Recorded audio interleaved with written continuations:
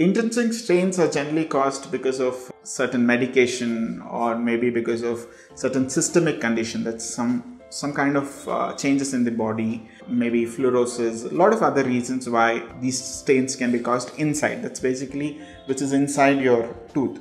Maybe tetracycline stains because of antibiotics or multiple other reasons. Generally, it's not removed with cleaning and things like that. It doesn't go off so easily.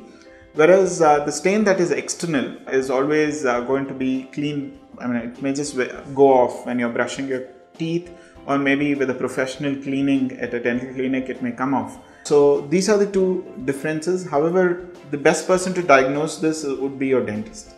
To watch more videos from me, subscribe to Dr. Circle channel.